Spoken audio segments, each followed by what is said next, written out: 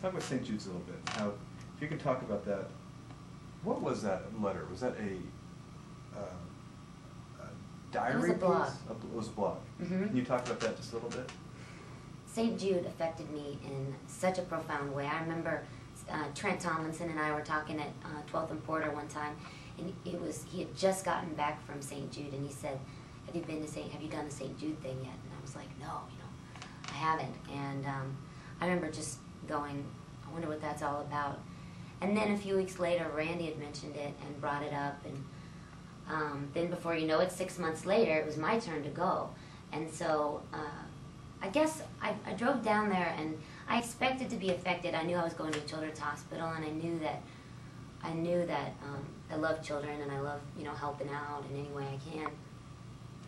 But that's a pretty general statement and a way to feel. And I guess when I got down there and I was in the room with these people and with these kids, and I just felt like, my gosh, and that's it. Like, all you can, you walk into a room, you say hello, you tell some jokes, and you make some people feel better, and it really makes a real difference. And I thought, I need to be doing way more of this, And Randy had told me about it in the beginning, like, this will affect you.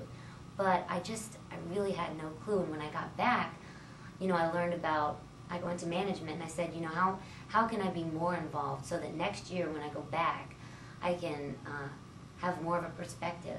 So when I give the interviews about, just helping children in general, how can I be more in the know? And I learned about how Rascal Flatts, they go to the Vanderbilt Children's Hospital, and I talked to management. I said, I want to do that.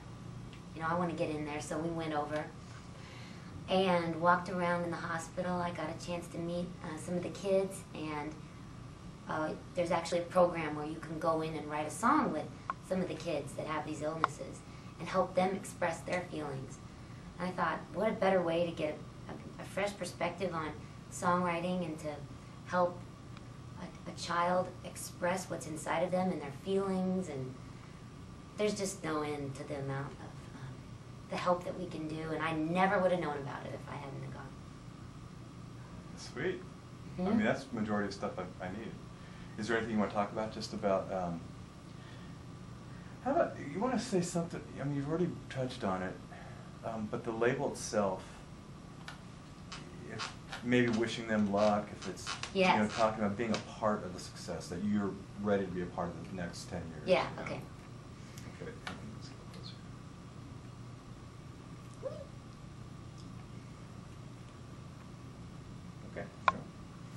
To me, like, the thing that excites me the most about the future and about where I want to go as an artist is so much, it's so beyond, yes, I want to sell records, but it's so beyond that. To me, like, there's so much more than just, like, hit singles that I mean, of course I want hit singles, but to me it means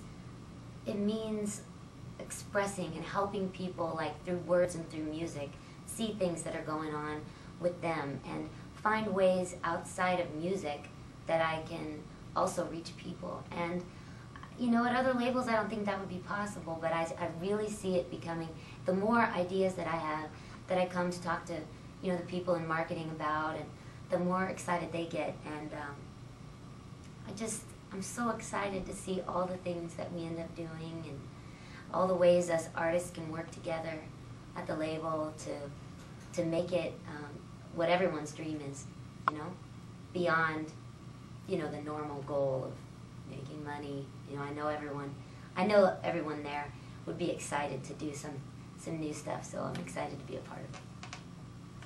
That's sweet. That's perfect.